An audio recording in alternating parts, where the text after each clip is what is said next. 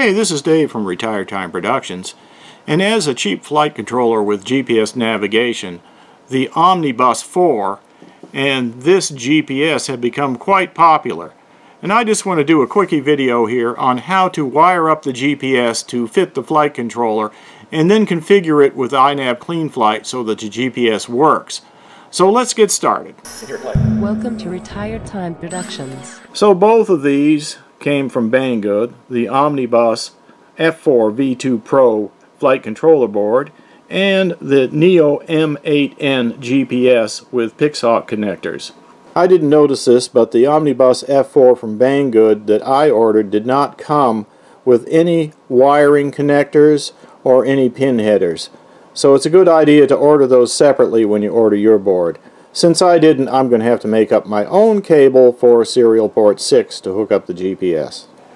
Basically, this is the board here, and I had a extra connector that I got out of my junk pile that does fit the Omnibus F4 right there. And I'm using some wires that I already got from another project with the connectors. I'm trying to match up the colors. Colors don't really matter, just got to get the wires to go to the right pins. So I've already soldered them on, and then I'm going to poke them back into the connector here and get them in the right order, hopefully, using this diagram. So here's the Omnibus, and this is the COM port or serial port 6 that it goes in right here. And you can see I've got to run the RX here at the top of the Omnibus to the TX on the GPS, and the TX on the Omnibus goes to the RX on the GPS. Then ground goes to ground, 5 volts goes to 5 volts. SCL goes to SCL, and SDA goes to SDA. So that's it. Interesting thing to note, the shield is actually the ground on this GPS, but the black is actually the SDA signal, not the ground. So there's just one ground coming out, and that's the shield. This braided stuff here, and then there's a little piece of foil shield over the whole thing, which I'm not using. But I got the heat shrink on now, and now I'm going to put on the connector. So there you go, that's pretty much it. Those are the colors I've got and the connector I'm using. Now let's go test it out.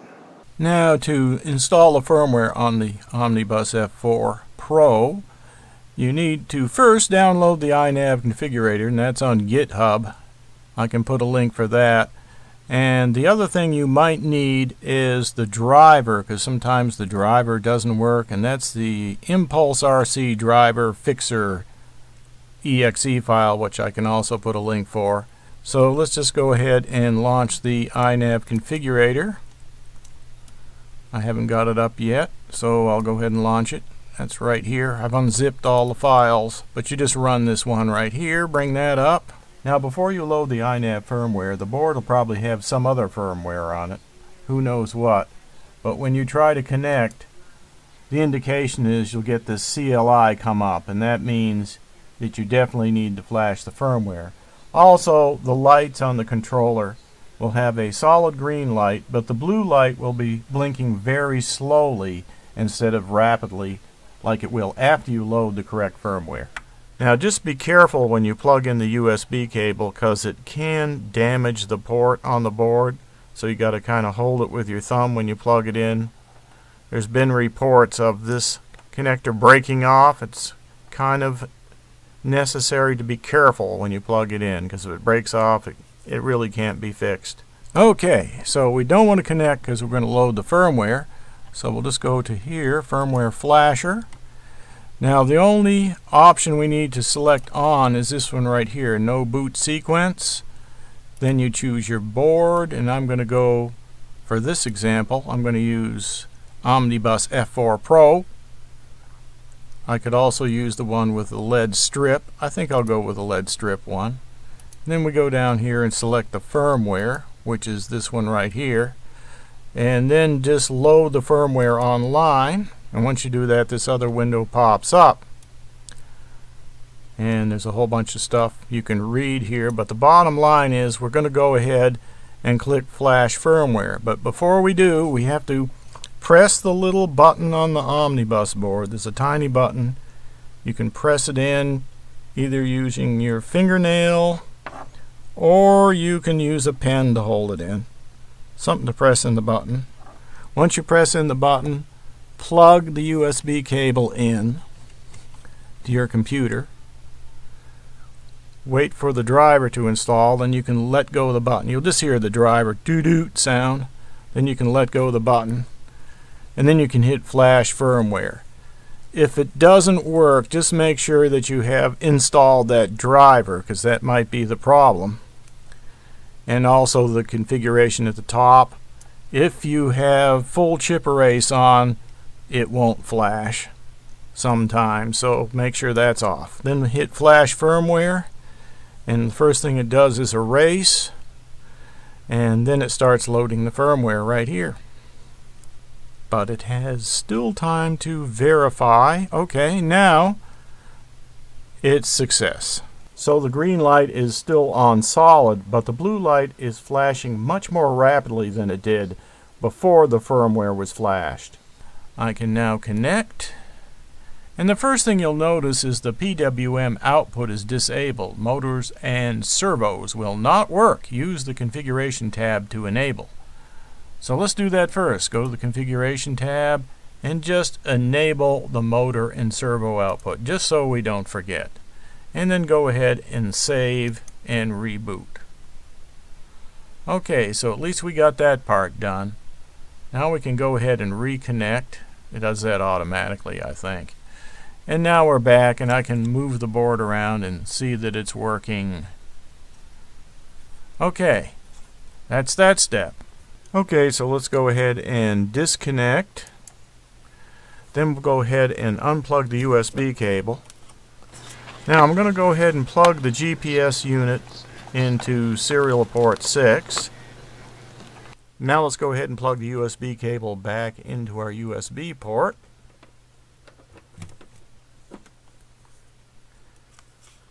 And we'll go ahead and set up for the GPS. So the first thing we need to do is connect.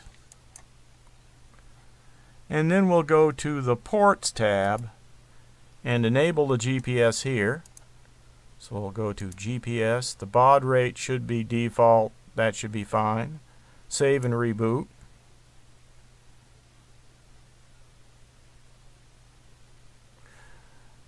Alright. Now let's go back to the configuration tab, because you can still see that the magnetometer and the GPS lights are not on yet up top here. That's because we've got to go in and do a few more things. So let's turn on our GPS here on the configuration tab and choose Ublox right there.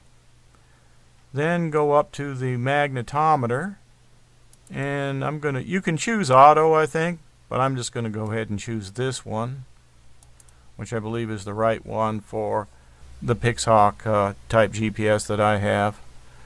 And I'm going to go ahead and save and reboot. Now sometimes it won't reconnect after enabling all that stuff. And I think it's because the virtual COM port changes or something when you add these devices. So what I'm going to do is stop the connection right there, go in here and pick COM port 5, and then reconnect again. There it is. So we have success. And if we go to the GPS tab right here, we can see that the messages are counting, so the GPS appears to be working. It's getting messages back and forth, and it's trying to get a fix right now. Now if you go back to setup, you can now calibrate the magnetometer, and you do that by moving it around at least 360 degrees in all axes for 30 seconds. Let's try that. So I'll hit calibration. Now this is the magnetometer I'm moving around, not the board, but of course the board is going to be moving a little bit too when I do this. I'm just dragging it around by the end of the GPS cable. But mainly I'm just trying to move the GPS all around for 30 seconds and try to get all the axes. Alright, there it is. It's done. And just pop back to calibrate magnetometer. So that's it. We've got everything configured. The GPS is working. And we can go on and do some other things.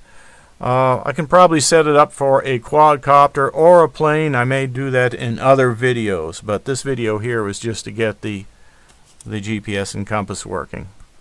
So thanks for watching, and we'll see you next time.